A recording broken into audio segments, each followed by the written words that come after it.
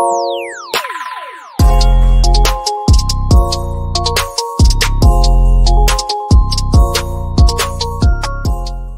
and welcome back to another 10-minute tea break chat with Carl. Got another guest on the channel today, Jen Stanbrook. So Jen has a very successful interior design website. She also can be found at jenstanbrook.com, where she teaches others how to make money online, build a successful business and all that good stuff. So let's get Jen on the stream. Hey, good morning, Jen. Good morning, Carl. How are you? I'm very well. How are you? Yeah, I'm really good, thank you. It's good to be here. Yeah, well, thank you for joining us. Yeah, we've got a few questions that we've been asking our audience. I wanted to get you on the channel because I've seen you on YouTube. I've also been over on your website. I've even sat on one of your webinars, which was fantastic. So if anybody doesn't know who you are, please just tell the audience a little bit about yourself. Okay, cool. Yeah, so I'm Jen Stanbrook. I am a blogger, a digital publisher, and also a Pinterest coach. So I've been using Pinterest for nearly 10 years. I've got 1 million followers, and I teach other businesses how to use Pinterest as a marketing tool to drive loads of great traffic to their websites. Wow, that's fantastic. Yeah, I mean, I've been heavily involved with Pinterest a few years ago now, I must admit. And I've only just recently got back into Pinterest. And I sat on one of your websites, which was a Pinterest actual webinar. And it was fantastic to hear that some of the traffic you can get now from Pinterest is really strong. Yeah. How are you finding Pinterest in 2023? Because I know it had its ups and downs, and some people have fallen in and out of love with Pinterest. Why would you suggest somebody goes on Pinterest right now? Oh, I mean, it's back there for bloggers right now at 100%. And I get that. There was a couple of years ago, things changed and people lost their traffic and kind of fell out of love with it. But I mean, I never stopped and my traffic has been consistent. But in the last 6 months, it's really, really, really grown hugely, and it's so much easier, so much simpler, takes less time, and it's much more about quality than quantity right now. So it's just a really nice, cool place to be for you know, putting your content out there. There's somebody for everybody over on Pinterest.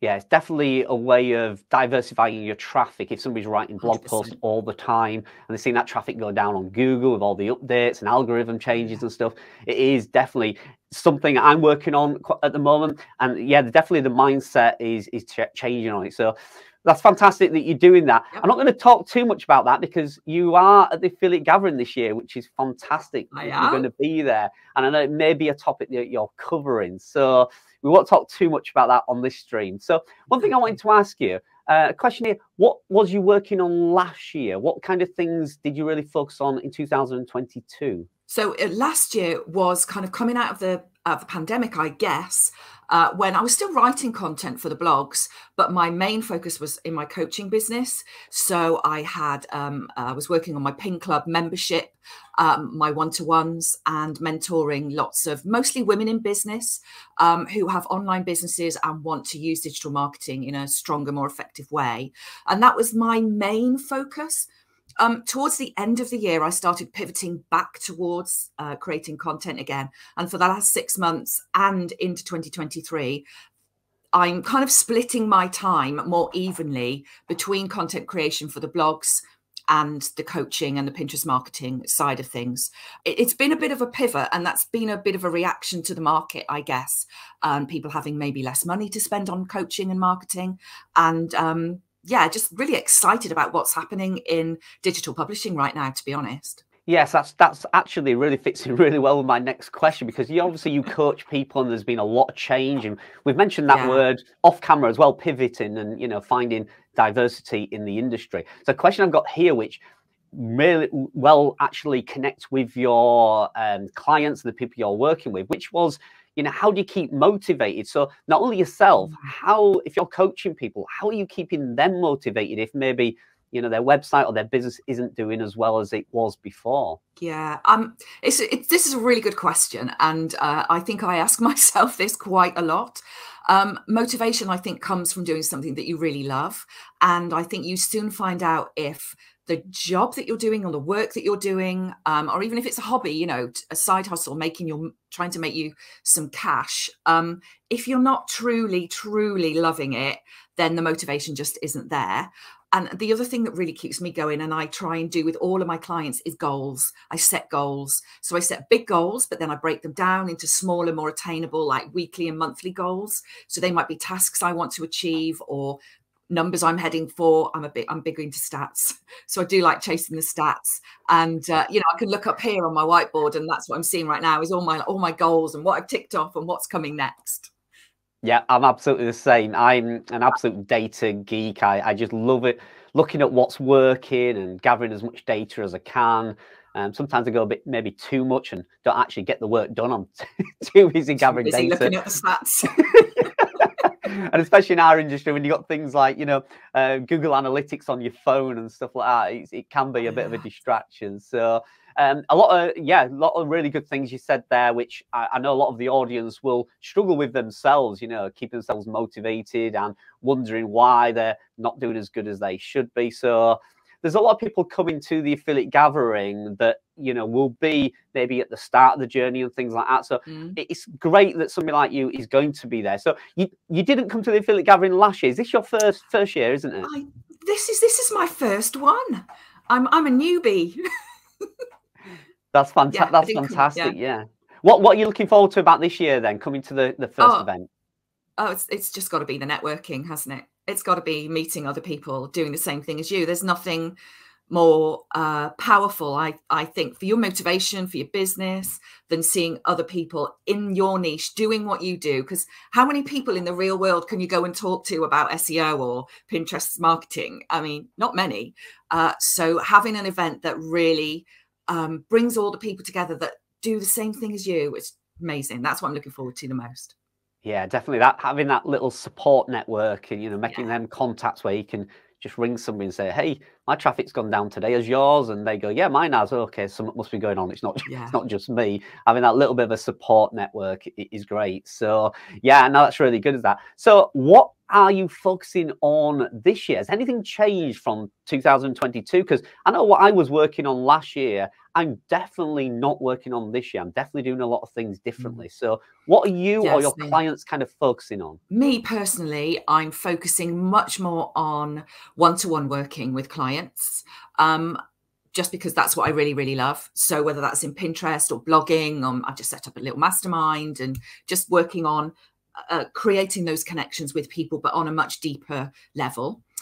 Then on the content creation, it's all about traffic. So I'm all about, you know, improving SEO and maximizing Pinterest. I've been working, I teach people email marketing too. So in my own kind of email marketing world, I'm building out my list further and deeper. So yeah, that's what it's all about. It's making it sustainable. It's making it secure with all of those different streams of traffic or audience, so that I know, should I lose one, then the business is safe. So on your personal blog, so the interior design one, have you seen any changes there with traffic sources or anything like that? Have you seen any highs or lows kind of over with? There's been lots of algorithm updates, and you know, it seems to be the topic of the day every day is algorithm updates and stuff. How's your website been? Yeah, it's been okay. I mean, I'm going to be really honest with you guys that please do, SEO hasn't always been my focus, because my blogging career, if you like, has always been about brand collaborations, social media. You know, I was the face of my brand, and so I was brand ambassador for loads of different UK brands. I had TV work. I did live TV. I did like social media campaigns for lots of different interior brands in the UK. And so that obviously COVID, thank you, COVID, sort of dried a lot of that up, especially in my niche. So yeah, it's been much more about focusing heavily on SEO, really building that out, really working with affiliates, with building out the traffic. And so for me, that's been a big shift, a big pivot. And it's, you know, there was a lot of growth to be had. And so we're still growing that. Yeah, I mean, you mentioned brand there. It is something in our industry that we are heavily talking about and heavily focusing on. Because, you know, a lot of people are going to have to look for affiliate deals, affiliate programs, brand collaborations and things like that. And without having a brand to your website, to your YouTube channel, whatever that may be. It's much more difficult to get those deals and, you know, get that extra income coming in if you haven't got a brand. So yeah, it is a bit of a buzzword around at the minute, is build a brand. You know, EEAT and brand. Yes. It's all about, it's getting longer, isn't it? It's going to be EEATTT soon, you know. And I've come at it from the other side. That's where I started. I built the brand first, built out social media, built out the blog, built Pinterest. So SEO traffic wasn't necessarily a big focus, because didn't need it necessarily, because it was just all about having an audience that connected with me and then being able to work with the brands and having relationships with all different PR companies. So that was the big thing. And now, you know, I think there's this kind of meshing of the two worlds where we all want a bit of all of it now. It's really important that you have that diversity in your business, and whether that's you want brand collaborations or an email list or want to use Pinterest marketing, it's really smart to go for at least something other than just Google.